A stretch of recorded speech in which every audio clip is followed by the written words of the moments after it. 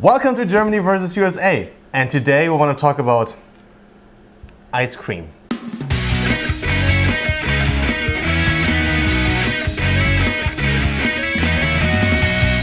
The differences between German and American ice cream. Or, well, the thing is we don't have German ice cream right now, but one of the things that I discovered 2 days ago, everybody knows Häagen-Dazs, you pronounce it Häagen-Dazs, right? Häagen-Dazs, yeah. I always thought it was a Danish company. I mean, I was convinced, you know, it was a good old European, ice cream. And then I discovered it's an American company. It's an American company that, you know, they tried to make it give it like a Scandinavian, well, like old European traditional look. Their original logo back in the day was actually a silhouette of Denmark. Of Denmark, yeah. But I think that's a big no-no now. Yeah, it's funny. That's really good ice cream. Wow. That is great ice cream. Yeah, until you told me, I was something European, something Danish. I just thought that. A very American ice cream though, Ben & Jerry's. We do have some Ben & Jerry's in Germany too. Yeah, they're like stands. Y'all have little Ben & Jerry stands. Right. Cherry Garcia, it's such a great ice cream. I think the biggest thing about Ben & Jerry's is the way they market their ice cream. Like, they have what's called an ice cream graveyard. And so after a while, they retire flavors, and they always come up with like unique, funny names. And so people, really when they were in their prime, people were always excited, like, hey, what are you going to think of next? So always something new, like a new flavor? Always something new, yeah. That's a good idea. That's great marketing. And then, okay, let's build up. Then there's the good old Klondike bar, which is it's like a classic ice cream, isn't it? I think we have similar stuff in Germany too. Do you? Yeah, pretty sure. They used to have the American ads. What would you do for a Klondike bar? And then they'd have people do really stupid things for a Klondike bar. There's like vanilla ice cream with like chocolate around. Yeah. Now it's really good though. And then we have this little pot here, and America. We don't have that kind of ice cream in Germany. At least not in German, like normal grocery stores. I mean, this is just, how much is that? That's 4.7 liters, almost 5 liters. What would you do for like a birthday party? I don't know. Not have ice cream? I don't know. This is called a Neapolitan ice cream, but it's good. I always thought it was Napoleon. Napoleon? Yeah, I always just thought, the chocolate, strawberry, and vanilla mix was called Napoleon. I don't know if anyone else would ever say it. Maybe it's always taught wrong, but that's what I always heard growing up, a Napoleon. That's just so big. Like the biggest size ice cream you can get in the German store is like that big. I tell you what, this ice cream is it just brings me back to my childhood. It's just so good, and it's just like the cheap big party ice cream with I don't know.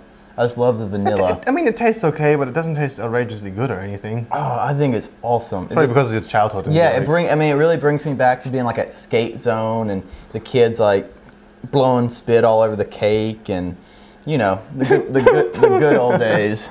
Okay, we talked a lot about American ice creams, and they're big. I think they're pretty good. Germany, if you talk about ice, you usually think about like Italian places, and like every little village, every town has like a few Italian ice places. So they're called mostly Eisdiele or Eiscafé, and you go there and you order like usually fresh made ice cream, and it's in many cases owned by Italian immigrants or. Yeah, is that a stereotype too? Like in Germany, where like only people who own ice cream shops are Italians? A little bit, but it's a stereotype, but it's kind of true there. I mean, most places are Italian. It's kind of like a cafe kind of thing, like ice cafe. You go there, you can have, you can have ice cream in a cone and in a Waffel, or you can have, in a bowl, Becher, and you can also get, like the big thingies. There's like the thing called spaghetti ice, which is like vanilla ice cream that looks like spaghettis. One of the biggest differences to me was, in a German like ice cafe, was they serve ice cream with alcohol. I've never been to an American ice cream parlor that serves any ice cream with alcohol in it, and usually it's a liqueur. Sometime I think like after 8 is that the mint. Can't have alcohol. Yeah. Then there's I think some have Eierlikör, like whatchamacallit again? In US? Eggnog. Eggnog, right? Eggnog with alcohol. You're right. And it's surprising because I'd order an ice cream, not read it carefully, and I'd get one with alcohol in it, but it's very good. Getting an ice cream is really part of the German culture. You know what you would do on a Sunday, after you had a good lunch or something, you would go out in the afternoon to the ice cream place. At least we did a lot, and get an ice cream on a cone, and then walk around the city, or just go on a walk. That's like it's a very social place. It's often the center of the city, like at marketplace or something, where a lot of people just hang out and people watch and do different kind of things. Yeah, it's a great experience. The one where we were at even had waiters and waitresses, which is something. Oh yeah, that's very normal. Yeah, that's another thing I've never seen in an American ice cream parlor, that you would actually have someone come up and wait on you, and you'd have a huge menu of like the different styles of ice creams. That's true. And you guys usually go to the counter, Yeah. say what you want, they give it to you, and then you sit down yourself, right? Right. All right. I never even thought about it. That's so true. What I love about American ice cream is American ice cream with like chocolate milk cookies, especially if they're like still warm. I mean, that's like the worst thing you can probably eat, but it is so good. Like when you have like the hot, milk chocolate cookie, and they have the ice cream that kind of melts on the cookie and soaks it up, and it's amazing. It's amazingly good. I think my favorite ice cream is iced coffee. I love an iced coffee.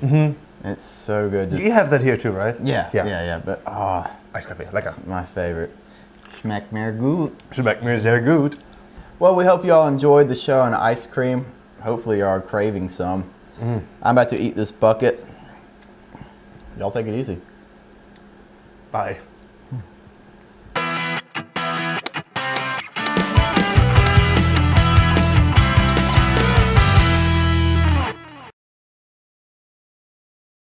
Cherry Garcia.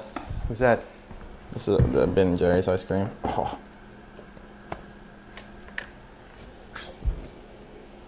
Cut myself. You can eat it now. I can do whatever I want to. It tastes good.